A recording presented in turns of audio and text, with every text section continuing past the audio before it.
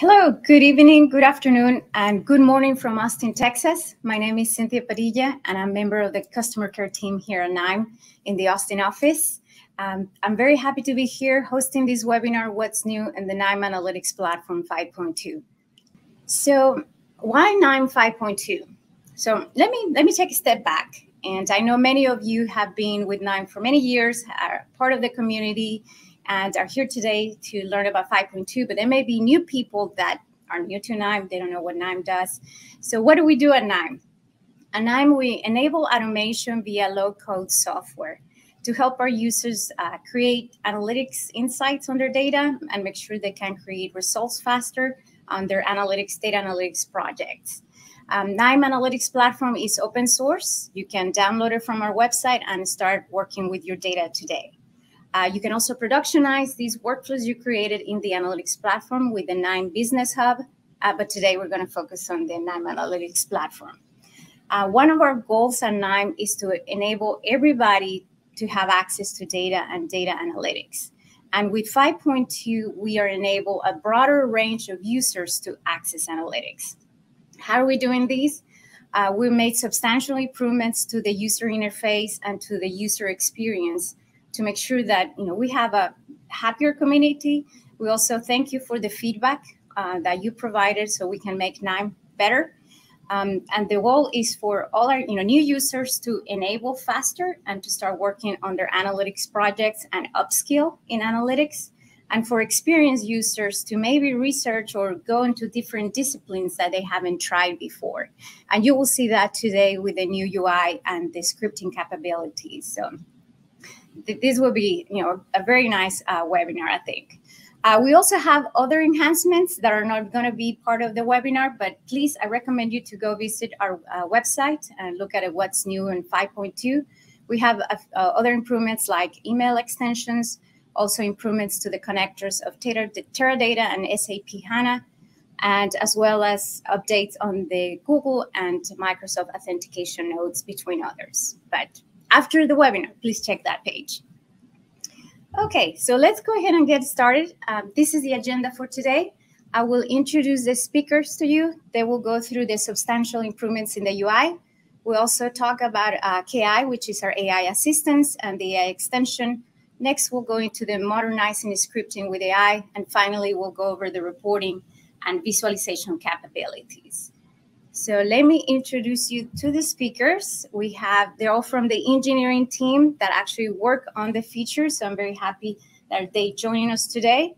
We have Daniel Bogenreiter. He will be talking to us about UI updates. And what else? Daniel, what will you be talking today besides the updates? I will be mainly focusing on the new UI and all of the improvements we did. We received tons of feedback, as you already mentioned, and we implemented so many cool new features that I'm proud to show in a second. Excellent. We're also going to have Fabian Kubler. And Fabian, what will you be covering today? Hi, good evening. So I will be talking about Kai, our AI assistant, and about the AI extensions. Excellent. And we also have Karsten Hubble. Karsten? Hi. Yeah, so I'll show the new scripting features. We have a new scripting editor for Python and a new visualization node. Excellent. Well, thank you, everybody, for joining us today. We will start with Daniel. And Daniel, please go ahead and show us the new UI capabilities. Thank you, Cynthia. And I'm very happy to show you the new functionality. And there's so many, let's just dive into it. Okay, so what we see here is the new modern UI. I hope that nowadays everyone has seen that already. But for the new users, let's give me a very brief introduction to the tool. So on the left side, we have our utility panel where you have like the node repository, you have like the node descriptions or component descriptions, and you also have your workspace where you can see your workflows and you can organize them. Then at the bottom, we have the node output. So whatever you have a node and you want to look at the table, for example, that you generate or the images, then you can have that inside this node output. And of course, the central piece is still the workbench where you build actually your workflow. If you, for example, don't like the node repository on the left and you want to have more space for the central piece, then you can just move them all out of your way. And you can focus on this big workflow area where you can now start building your workflow. And there's one cool feature which makes this mode a lot more useful, and I will show that in a second. But before I do that, let's talk a bit about the node repository. So we did some visual improvements to the node repository here. So for example, if you hover over the node, then you can see this is an Excel reader. It comes from KNIME Excel support. And we also see that if it comes from a community extension, for example, you would see a little icon that shows you this is not a KNIME native node, but this is coming from a community contribution. But we heard that this view here, like the gallery mode, is like a bit complex, and people would like to have a list view. And this is what we added. So we have now this list view, which makes it a bit more compact. And you can see the nodes in one column, and you don't have to focus or split your attention into these 3 columns that we have. Another addition that we have is this filter icon here. So we have these starter nodes, which is like a subset of nodes that we think is useful for starters because we have many, many nodes. And if you see all of them, you might get a little bit confused. So if you're a starter user or a beginner user, it might make sense to use this set here. But if you don't like that, just come back to the setting, change it to all nodes, and then you will see all the nodes. Okay, for today, I will show the other features while building an actual workflow. And therefore, I will show you like one way how I build workflows. Of course, normally you start with some source data. And of course, I could go to my file explorer and drag and drop the data in here, and it will appear with the correct reader in a pre-configured node. But I want to show you a different approach here. And this is something very cool that we added called quick node insertion. So if you're in this canvas here and you click Control dot or Command dot if you're on a Mac, there's this little quick node or this little search bar here where you also see the node repository. And there you can see that you only get like the compatible ports and the most useful nodes. So in this case, I don't have any node yet, so I don't have any connection type, but I can just see all of the source nodes. In my case, I want to have a CSV reader because I need some data. So let's open it up. We can see, we will just select the file that I want to try, and it's pre-configured. Let's give it a go. You execute a node, and you can directly see all of the data down here in the output port. So normally what I tend to use if I'm getting data from customers or data from somewhere else, I have no idea how this data looks like. And I can scroll through this table here, of course, but I can also go into the statistics tab to get like a little insight on this data. For example, I see, okay, there are 24 different years, there are like 5 countries, and then I get a little bit of an overview about my data that I have at hand. In this case, I know the data. It's like an Olympics data set where I see how many medals each of these countries have won in all of these years. And one really nice addition we have here is that we can now pop out these tables. So for example, if I have a multi-monitor setup and I want to have this table on a different monitor, I can just hit this little icon. It will pop out the view and I can place this wherever I want so that I can have multiple views at once and compare different tables or a table and a visualization or whatever you want to do. Same, of course, goes for the statistics view. And of course, you don't have to click this little button here, but you can also right-click, go into output port, and then say you want to have the table, the statistics, or the flow variables here, for example. Okay, for this particular use case, I want to create a line plot and actually one line for each country so that I can see over time how these lines evolved and how many medals were won by the different countries. For this particular case, I need a pivot node. So I will drag it out or wait. I show you one other approach to do that. So you search for the pivot node that we want to use, and you just double click on here. It will directly connect the node to the previous node you have selected, will input it, and you're good to go. The pivot node is somehow a bit of a complex node. And I don't want to go into the details here, but I'm showing this here because Fabian is showing you in a second how easy it is to configure such nodes with the new AI functionality we added. For now, you just have to believe me that I know what I'm doing. And I want to group by year. The pivot is in this case the country, and the manual aggregation is in this case the medal count. And it doesn't really matter what I'm aggregating for because every row is only once in my data set. I'll change like the aggregation or like the column names to be kept as the originals. We execute it and we can see, okay, this is pretty much what I want. I now have like one column for the year, and then I have several columns for the different countries. With that, I can just drag it out again, search for the line plot because I want to have a line plot, and then open the configuration menu. With the new visualizations, we've already shown this before, but maybe for new users, you now have like a preview of actually what you get on the left and on the right side, the node configuration. So I can now here, for example, type in something and I will see it's directly updated and reflected in the view itself. Well, I guess I'm done already. This is pretty much what I want. I have a line plot and visualization, and I can now have that and see how it looks like. But if you look a bit closer, there might be some things that might be not correct right now. So there, the date format, I don't really like that. I maybe only want to have the year. One problem here is that in my data set, I have like the year as a string type. And the line plot doesn't really understand what strings are, so it needs a date and time input. For that, I need to convert the string to a date time, and therefore I can just search for string to date time. And one other method to add this node is now dropping it onto the connection between those two nodes where I want to have it.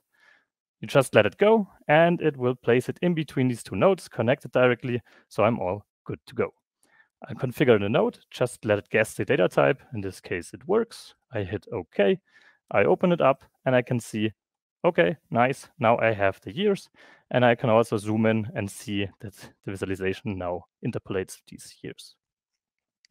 Okay, but now I'm done, right? Okay, in most cases, that might be the case, but for myself, I like to share these things that I did. I want to create a data app out of it or a reusable component to just make it useful in the future for myself. And to be honest, I mean, a line plot node that has as title line plot is not really that useful. So of course, I could just change the title inside here, but I want to show you one other approach. So let's add a string configuration node. And this node is particularly useful if you have a component, because then you can change the title on the fly from outside of the component. And I will show that in a second. So let's first of all call this thing here title. Let's call it a flow variable title. And let's add some meaningful title for the default. For example, Olympics data from X to Y, because I currently don't know the dates. We hit OK. We just connect this up to the line plot. And let's open up the line plot. And one nice addition that we added here is that we can now configure the flow variables directly at the input fields where they belong to. So if I want to control this title attribute here, then let's just click this little flow variable icon. I select the title, and then you can see it is applied, it is disabled. I cannot change it anymore because it is overwritten by a flow variable. And I also see it directly reflected in the view. Okay, now that we have that, we're close to be able to share that component. And that's what we're now doing. So by pressing Control-J or Command-J, you can create a component out of that. We name it, for example, Olympics Analyzer. Maybe a bit too much, but we add some functionality to it. And then we can open the configuration panel of this component. This is what I meant with the configuration string input, where you can now change this to whatever you want. And then you will see that the title in the view itself is adjusted. So I can just call that something else. I open up the view of the composite view, and then you can see that it's now applied correctly.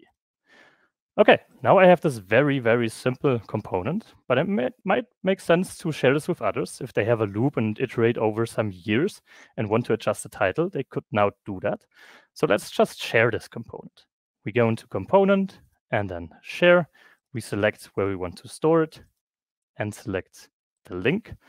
And then we can see that we now have this Olympics Analyzer component, which we now have in our workflow repository. And if you want to use that at some other place, just drag and drop it into your workflow, and you can make use of that. When doing so, I realize, okay, but that's not really useful yet, because I don't have any information on how people would use that. I mean, I have no information on this here, and also there's no node icon, just a gray background, so I don't really recognize this node easily. Okay, to fix this, let's open up the component. Let's go into the meta editing, and then we can add some useful description, of course. And we can also, for example, upload a icon. In this case, I just choose the KNIME icon. We do that, we save this component, we go back, and then we can hit component and update component, and you will see that it's directly updated. If you now would open this component from the beginning, then you would get a little message that there are some updates available for your components, and it would automatically update your components if you click on accept. One other thing I missed to explain, and we heard a lot of feedback people using it, and I myself use it all the time. So I really like to have organized workflows where the connections are in line. And if you have more connections, you can now have endpoints back. So for example, you can align these two, and you only see one connection going out here until they split off, and it looks much nicer in this case. That's all for what I want to show now. We added a bunch of more features, but for that, just go to our changelog and check the What's New page to get a list of all the features we have. And with that, back to you, Cynthia. Thank you, Daniel. Really, really nice. It looks really good. And, you know, I haven't tried everything, but the other day I was reading our forum. Somebody said that they were very impressed with the way that you can copy the fields. Can you elaborate a little bit on that? Yes, so we did some major improvements to our table output. If you can bring back my screen for a quick second. So you can now select cells of this table view. For example, here I want to have these values. And then just by pressing Control-Z or Command-C, you will also see a little indication that it's now copied to your clipboard, and you can just paste it into Excel, into Google Spreadsheet, or wherever you want, and just continue work on there. Great, that's really useful. So thank you very much for that, Daniel. Appreciate it. Next, let's go ahead and move forward with Fabian. So Fabian will come to the stage and talk to us about the improvements on KI and the AI extension. Hi again, Cynthia. So I want to talk about Kai and about the AI extension. But let's start with Kai. So Kai is an AI assistant, and it has two different modes. So it has this question and answer mode, in which it answers all your questions about KNIME and how to use KNIME. So this is a great way to get to know KNIME and for upskilling as well. And then also it has this build mode. And in this build mode, it really can help you in building workflows. So we introduced Kai already with version 5.1. And with version 5.2, we wanted to make Kai easier to find and easier to install. And this is why we have added this AI Assistant sidebar here. And we show it even if you haven't installed it yet. So you can just click the button and the installation menu opens. And if you don't want to use Kai, and if you don't want to see this extension, the sidebar, you can just disable it via Assistant Prop. But let's say you want to use Kai. So then you go to the sidebar. So you have installed it already, of course. And generally speaking, with version 5.2, we made the answers of Kai just a whole lot better. So the quality of the answers is way better. The answers are way more specific and way more useful. So, but maybe let's just give this a try. So I'm copying in here a question, and that is, how can I do random forest prediction? And I'm sending that question, and let's wait a bit. Something that you will see now is that this answer really streams in token by token now, and the time for waiting for the answer is less annoying. And also the formatting is way nicer. And the feature that me personally, I really like a lot is this question mark up here. So, and if you scroll up a bit, you will see like now Kai gives you the sources that were used to compile the answer. So if I click here, this opens up in the browser. So this does open up now on my second screen. So I cannot show it to you, unfortunately. But what Kai gives me also is node suggestions. So these nodes, they might be helpful for my task at hand, and I can just drag and drop them over. And something that we have changed in version 5.2 as well is that Kai now is really aware of the conversation history. So if I add another question here, can I do it with Spark? So this question really relates to my first question. And this is something that Kai is now able to understand. And this makes the conversation feel just so much more natural. So let's wait a bit. And here again, I get a node suggestion, but here now for a node or for extension that I haven't installed yet.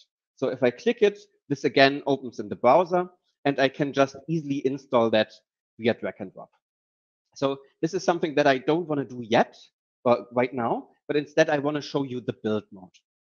So with version 5.2, we just made the build mode way more reliable. So the build mode now doesn't support as many nodes as it did before. But this is something that will change in the future. But it is something that you have to keep in mind.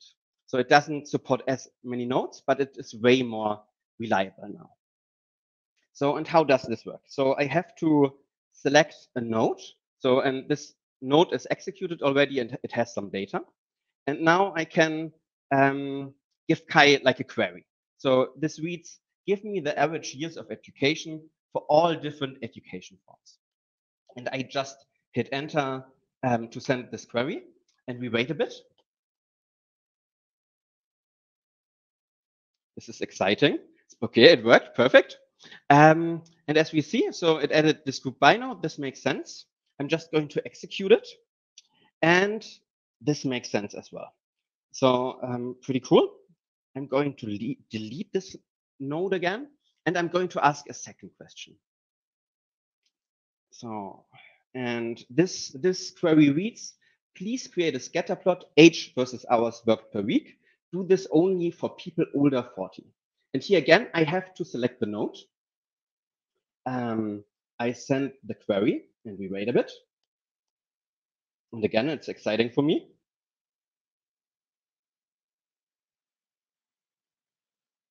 Okay, perfect. Row filter, that makes sense. So only people older 40. Now it's about plotting. Okay, perfect. It added this, this node for plotting. And this is actually something that I don't want to go into detail now, because Carsten is going to show that later. So I leave you here with a bit of a cliffhanger. And instead, I want to talk about the AI extension. So the AI extension as well, we have introduced that already with version 5.1. So, but what is the AI extension? So this is a set of nodes that helps you to integrate generative AI or large language models into your own workflows. And we got a lot of feedback from users, and there were two things that we heard often, and that concerns, on the one hand, data governance, on the other hand, data privacy.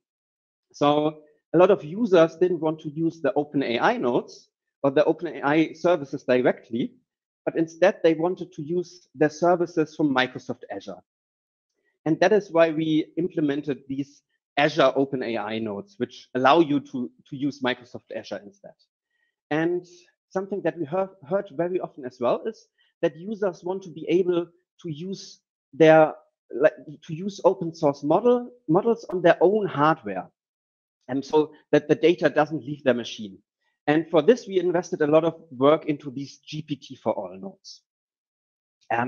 But let's have a look into a workflow. So in this little workflow, what I want to do is I want to do a sentiment analysis. So I have these customer reviews here in my table, and I'm creating a second column here. So, and this second column is my prompt, right? So it reads, please rate the sentiment from 1, very negative, to 10, very positive, and return only the number. And then it has this customer review as a string. And all this data, I'm just sending into my LLM prompter, which gives this then to an LLM. And we can have a look at the result. So I have run this before. And as we see, here we get the sentiment. So this is just a very, very easy way to calculate the sentiment over a certain text. So, and as we see here, so I'm already using these Microsoft Azure OpenAI nodes. So I'm not using the OpenAI services, but instead I'm using the Microsoft services. And the second topic that I said we heard a lot about is data privacy. So here again, let's have a look at the workflow, right? So this is a little AI assistant application. So if I click here, we see I have this this AI assistant chat. And what's super interesting here is we're not only talking to the LLM, but we are injecting our own data here. So here in this case, this is just some data that I fetched from Wikipedia. But this also could just be your company data. And then, like here in this case, I'm really able to ask questions about the data, and I get answers about the data. So, and what's here now really magic for me is we're using these GPT for all nodes. And what that means is we're using an open source model that is running on my own machine here. So this data never leaves my machine and like doesn't leave for the internet. So this is super nice. And what I want to show last but not least is our new DALL-E mode. So DALL-E is a model that is provided by OpenAI in the cloud, and it is able to generate image when I provide a text prompt. So, and as Christmas is coming near, I thought it would be nice to send customized Christmas greetings to my colleagues. And for this, what I have here is I have a list of imaginary colleagues and their favorite animal. And here again, I'm creating another column that I'm calling prompt. And here this reads, please create a Christmas greeting card with this animal. And then it's dolphin, eagle, and so on. I am looping over all these rows, and then I'm putting this data into this DALL-E node. And this then really is able to create an image from me, and I'm collecting this this data then with this joiner. And unfortunately, I have forgot to click execute here. So this takes a while. But of course, I have prepared something, so we can have a look here. So as you see, here we have then all these customized greeting cards. And with this, I give back to you, Cynthia.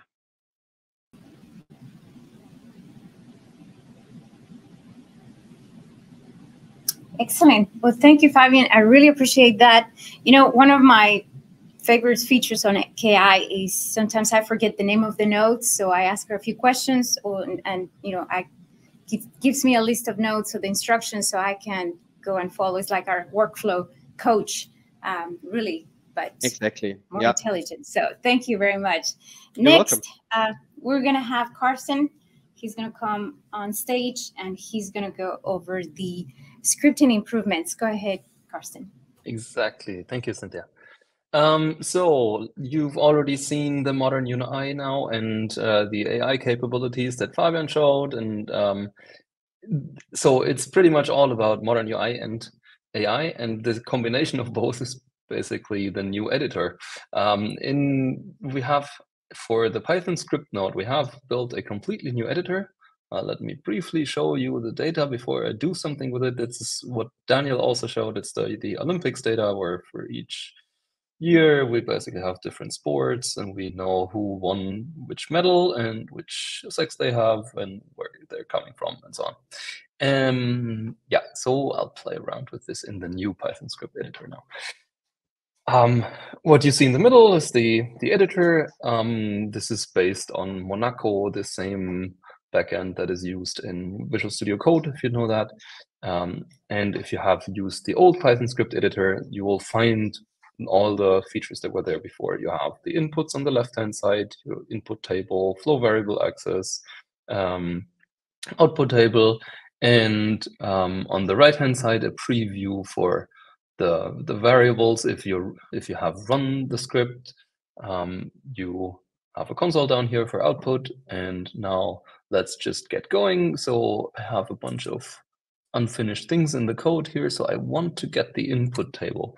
And what you can do with this new editor is now you can select which columns. So I'm holding down Command on Mac, or it would be Control on Windows and Linux. So you can hold down and you can select a bunch of columns if you want to work with these, and drag and drop them into the editor. And then you get a pandas data frame created with these columns. But I actually want the whole table because I want to append something there. So I'll pick the whole table and store that in my data frame.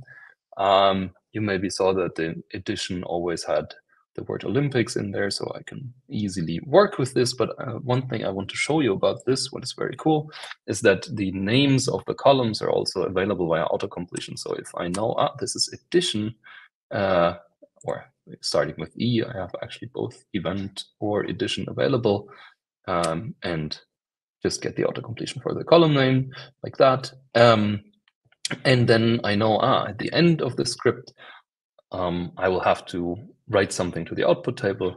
So again, I can grab the output table here, make this no to do anymore.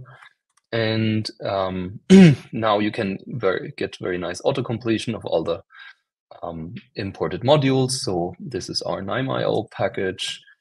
There are some tables in there. I know that I have to build a table. And if you click this sidebar, this arrow icon to the side, you'll get all kinds of completion. So it tells you, I can create a table from pandas. That's what I'm going to do. So I use from pandas, and then you also get all the information about what these parameters mean. The easy way here, I don't need anything special. I can just use the data frame, run this, and then you'll see, okay, I didn't populate any other variable than data frame, and I have imported a module. So if you click on this data frame up here, you can get the contents printed in the console for easy debugging. You can also just select a few lines and execute those to do something, but now it didn't change anything because I had done this before. Okay, so this is the scripting editor. I mentioned that we have AI integration, and you've seen the cool things that Kai can do in terms of building a workflow or explaining you which nodes to use, how to go about certain problems, how you would solve them in KNIME. And now let's do the same thing here. We can ask Kai from the script editor. Again, you need to install the AI assistant the same way as Fabian was showing. But once you have installed this, well, it tells you that we do communicate some information about your table, namely the names of the columns, the data types, and also the code that you have in there to OpenAI, to the provider of ChatGPT. And because otherwise we could not write code that actually uses these things. But it will never share the contents of the table, so it will never see any data that's actually in there. It only knows about the column names and this code. Yeah, and so now I have this prompt here. I'll dispatch it. It'll take a little while. If you've played around with the different ChatGPT versions, this uses ChatGPT 4, which is a little bit slower, but it usually gives better results. And now I asked it to group the data by country and sport, and then count the number of medals, which was actually the to-do in the code. And it did exactly that. So here you see a diff view. You can look at the green lines, what will be the ones that will be added to your editor if you click this button. And it actually grouped by country and sport, and then counted the medals, stores this in a new data frame, and updated which data frame I'm using as output table, which is very smart.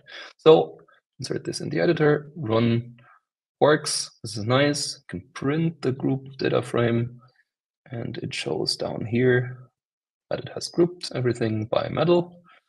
Cool. And so now if you run the node, you'll get these grouping outputs. Oops, down here. So far, so good. This is the new scripting editor.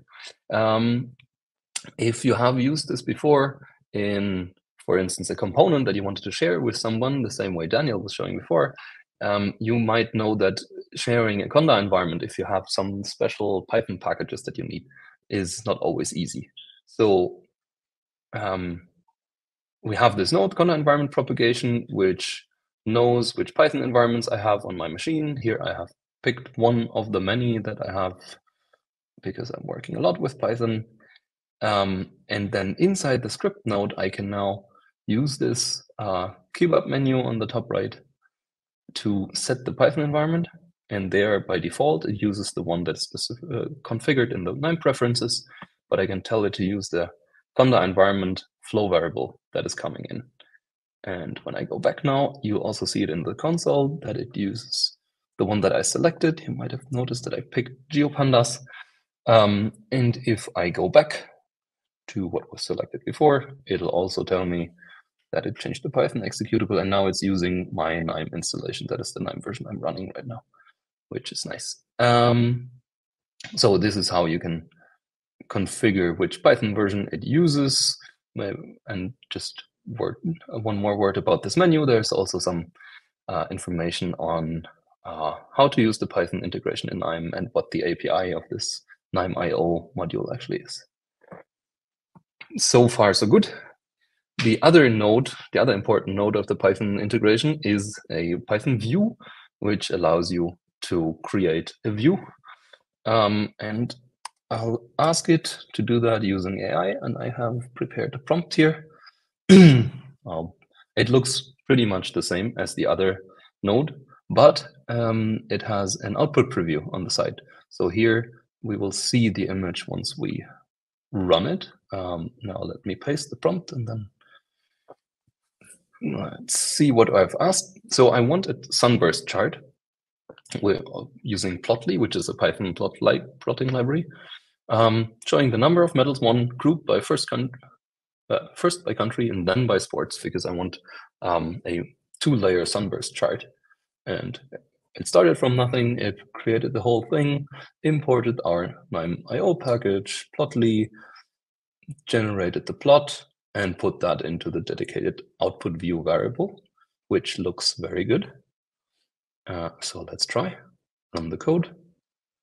And here we go. We have a really cool chart that shows us which country has won how many medals and which sports, actually. So the multi-layer sunburst chart, which is very nice. Okay, so much for the new Python nodes. Just briefly, there are some more updates on the Python side.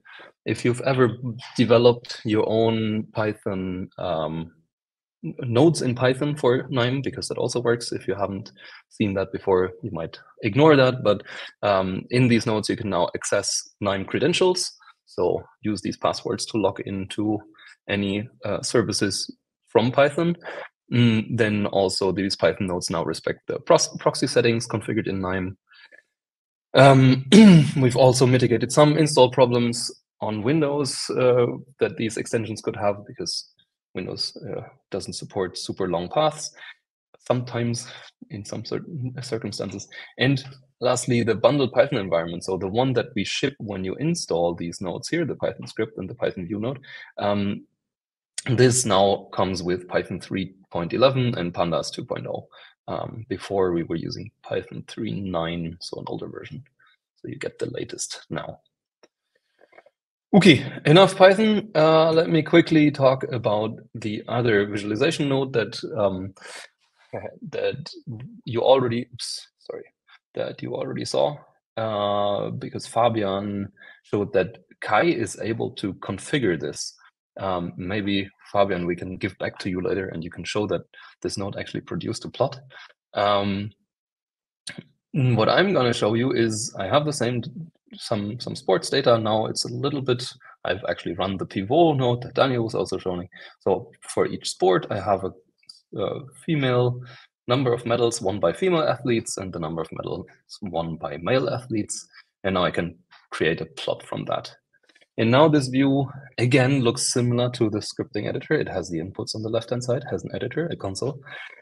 On the right-hand side, though, because we start empty, it has a template gallery. So we have a bunch of options that we can choose from, and these are actually already showing you the output with the data that you have connected to the node, which is really cool because you can already get a glimpse of what this will look like. So I like this one down here, stacked area chart. And once you click it, it'll insert the code on the left-hand side.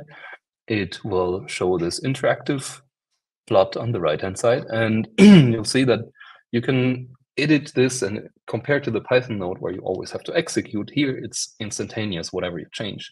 The same way as Daniel was showing with the line chart, because this eCharts node, eCharts is the Apache library that we use in the line plot and in this node here. So they basically behave the same, have the same look and feel. So I could say medals, medals, 1 per gender. And then you see the plot updating in real time. I can, I don't know, probably change something else, but should be fine. You saw that it changes. The other thing is there are some more templates that might not fit the data, because you saw I only had 1 string and 2 numeric columns. There are some more plots like Sankey charts, heat maps in this gallery. And if you look at the explanation, if you click this question mark, it will show you how the data should look like that you need to actually use this plot. But right now I could insert it, but it won't work. And there's an explore more button, because this eCharts library has a huge selection of templates. I'll bring the tab in from my second screen and just quickly show you that, yeah, this is a huge library. You could pick one of these, take it, copy the code that they have. This looks very similar to what we have in KNIME, right? So here, you can just copy the code, paste it in, and look at the view, and then you get exactly the same. And here, just to give you the idea of how you would actually go about this, if you want to customize this to the data that you have, here you have a series with some data, but I know I don't want this pre-configured data. I want my data from my input table. You can drag that in, you can drag in the male medals, and you can drag in the appropriate axis labels, because I know these are the sports. And ta-da, you already have configured the example from the eCharts website to your data, which is really cool. Now, lastly, this thing also has an AI integration.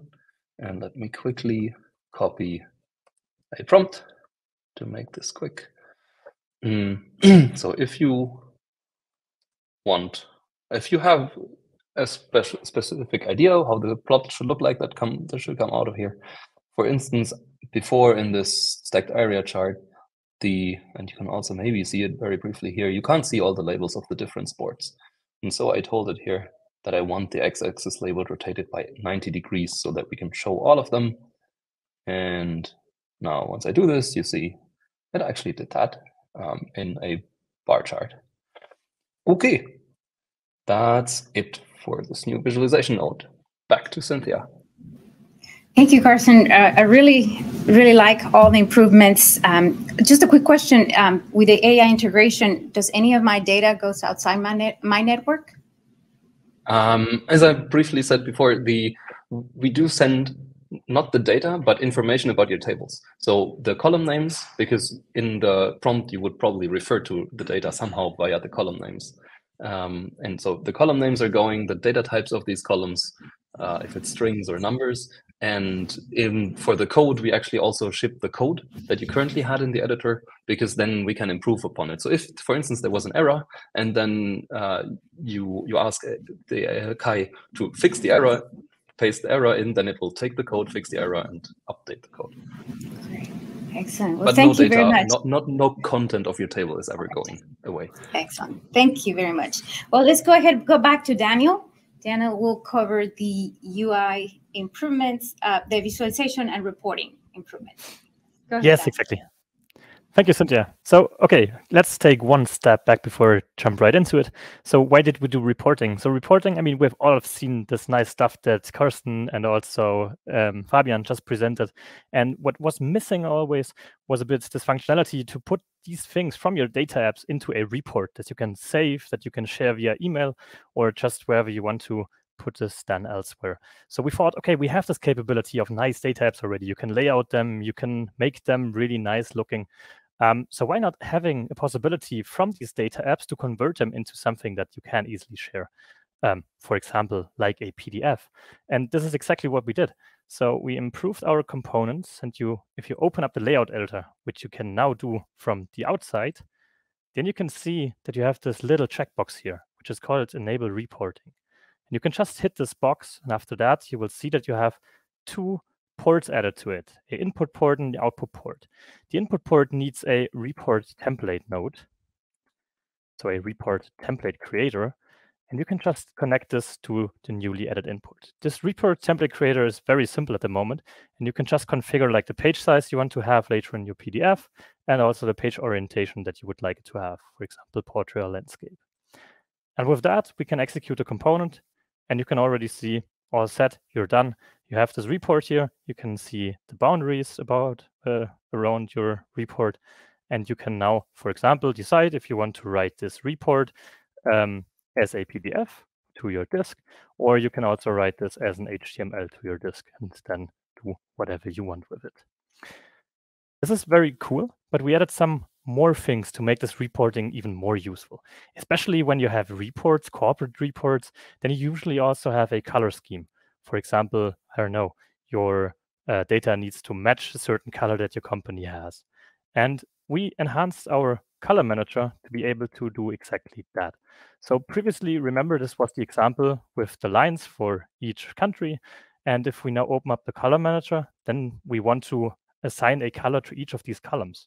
So we can now select column names here, and then we can choose a color for each of these columns. For example, I don't know why, but I want USA to be always like this green here. I can just set this up, press OK, and you can directly see this applied to the table, to the output table. So you can see the colors are there for the different columns. As soon as you put this into the line plot, then this line plot also automatically uses this color and makes the lines appear in this color. Of course, we not only added this functionality to the line plot, but we enabled it for basically all of the new views we have in KNIME, so that you can now make use of these things in your report and have very nice corporate colored reports. Another addition that we did for this was to add a text view. Normally in your report, you want to have some section which explains what this graph is about, or you want to have some slide or page in the beginning with some text explaining what this report is all about.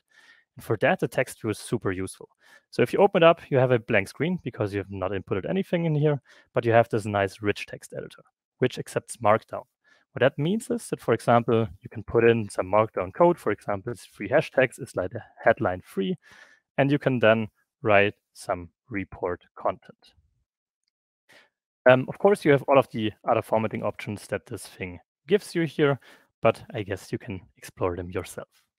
But remember, we had this one string configuration flow variable where we set the title. So we can, for example, just connect this one to our text view. And the really cool thing about this text view is that you can make use of this directly in the text view. So we have some placeholder syntax, which is also explained in the Node documentation. And you can just write in, put here title, and then you see that it's directly translated into the value of the actual flow variable. So that if you have, for example, a loop where you want to say, okay, 1 report per year, for example, but you, of course, want to know which year this report is for, then you can easily make that possible with this flow variable here inside the text view. The text view then behaves as any other node, so you can just open up the layout editor, you position it wherever you like it, and then you just create your report, and you will see that this now is in there.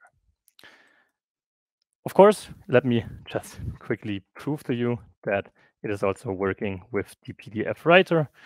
And I will just put it into my direction. I'm pretty sure I have the same file already in here, so I will overwrite it. And then if you open up this PDF, then you can see that you have now a nicely generated PDF with KNIME. As easy as that. Okay, but what if you have more components? You want to concatenate the reports together, or you just want to have different pages? Then, of course, you can just use a report concatenate mode. Or if you want to have like a linear report, you can just continue with this one into the next component. You don't need a report template creator every time, but you can just use this output port here and append to the previous report. For now, let's just make use of the report concatenator, which allows me to combine 2 reports. We just take the same report for this demo purpose here, and I want to insert a page break between each of these pages. And if I do that, I execute it, then I can already see in the preview here that we now have 2 separate pages. And imagine if you're in a loop, for example, as I explained, you could have like year 1 and year 2 here as a title, and you could have the different reports for these years. Of course, you write that out to PDF, and then you have a PDF with the 2 pages. Let me quickly open this up, that you believe me, and you will see these 2 pages in here. And that's, I mean, not all for the reporting, but all I want to show here, and just try it out yourself and give us feedback. Excellent. Thank you, Daniel. That's very, very, very nice. I do have a question. Some of my customers are using BERT today for reporting. Would BERT go away, and what would they move to the new reporting? No, so BERT will not move away. BERT is still available if you switch to the classic UI. We won't port this to the new UI, but for the old UI, I mean, remember, you can always switch back to the classic UI. If you miss anything in the modern UIs, just switch back and you can make use of it. And that's the same for BERT. But in general, I mean, BERT, if you've ever used it, it can be very complex. So for a new user, I would definitely recommend you to try out our reporting. And if that's sufficient, then just use that. And if that's not sufficient, maybe just write into the forum what you're missing. And then we can try to give you a solution for that. Excellent. Thank you. Thank you very much, Daniel. So we'll bring back Fabian and Carsten for the Q&A session. So thank you, everybody, for entering questions today. Let me go and see what we have. Okay, we're having here. And so this one is not a question. It's a comment for you and the engineering team. Not a question, but the AI assistant is incredibly useful. Thanks for implementing it. Thank you. That's from Mike Lim. This question is for Carsten. Okay, let me read it. The new Python node is my new favorite node with the AI integration. It is now much easier to simplify the flow. I would like to know if these nodes will have more improvements or if that is the final phase. I say this because it has a lot of potential. For example, adding self-checking before submitting the code. So instead of seeing the error and then trying to fix it, it tests it. It gives you advice to the user if the code is very difficult to try to split it. So that may be a very good update. So Carsten, do you plan any more improvements on the Python scripting? That is a very nice idea. So right now, I think we're planning in the direct future is to extend this to even more programming languages, because KNIME has more scripting integrations. So we'll use this editor, including AI assistants for more languages. But while we're working on that, doing something like that would be nice, yes. Checking, I'll just say one more thing to that, because I like the idea. Checking the syntax makes sense, where we could see that the script is correct, but executing it, I would rather not do that automatically, but wait for the user to click on that, because, I mean, just in case you ask the AI to delete a specific file, but the script then deletes all of the files in your hard drive and you let this run without checking it. Well, so that would be good, sometimes, yeah. But no, it's a good idea. Yeah, thank you. Thank you for the idea. This is for Fabian from Ricardo Montero. Is the AI assistant both QA and build working locally? Yeah, very good question. So right now, this is not running locally, but there's a backend service in either the community hub or your own business hub. And this service then communicates with OpenAI or Microsoft Azure for OpenAI. So the data leaves your machine. So that is your question, of course. But and then also like for the build mode, a table signature. So if you have selected a node, not the data of the table is leaving your system, but the table signature, just the same that Carsten told us before. So that is something that you have to keep in mind. But yeah, I mean, this area is very much in flux. So for the future, we are thinking about also trying open source models. And yeah, we just have to see how things turn out. Excellent, thank you. There's another question for you, Fabian. When using the AI assistant to build, does it consume the data points in some way to provide the answer? I want to make sure that no data from the tables gets shared outside my environment. Yeah. Like, good question again. So the data itself is not leaving your computer. So the content of the table is not leaving your computer, but the signature of the table, that is the column names, they very well might leave your computer. Excellent, thank you. One more question for Daniel from Angel Garcia. Do I have the option to choose a custom color palette for charts? That is a very good question. I mean, in general, in the color manager, you can customize whatever you want. So if you have the columns, then you can give them a specific color. But I think what you more want is to define it once and then use it over and over again as a palette that you always have the same colors. And I think this is currently not yet possible. This is a very good idea. We'll definitely create a ticket for that one. Okay, thank you very much. We have another question for Fabian. Can I use Hugging Face instead of OpenAI? Yes, you can Hugging Face. You can use Hugging Face. So for the people not in the know, like Hugging Face is a different service that allows you to use open source models in the cloud or locally on your machine. And we actually have nodes for that. So you can either use the cloud services of Hugging Face if you provide your API key, or you can run this locally as well with our nodes. Excellent, thank you. Next, another question for Karsten. Which Python versions are supported in KNIME AI Analytics Platform 5.2? That's a good question. Yeah, as I mentioned that we are updated from Python 3.9 to Python 3.11 for the environment that we ship with the Python integration, but from Python 3.8 to Python 3.11, these are the versions that we're actually testing internally all the time. So these are supported. We didn't update to 3.12 yet if you want to use the latest and greatest, but that support will come soon. Excellent. Well, thank you. Thank you, everybody. Thank you, Daniel, Fabian, and Karsten for going over the features on the KNIME Analytics Platform 5.2. Great improvements in the UI. I think more users will be able to work, build workflows faster, really, and upskill on analytics. Thank you, everybody, for joining us today. And we will ask you to share your experience with the KNIME Analytics Platform on Trust Radio.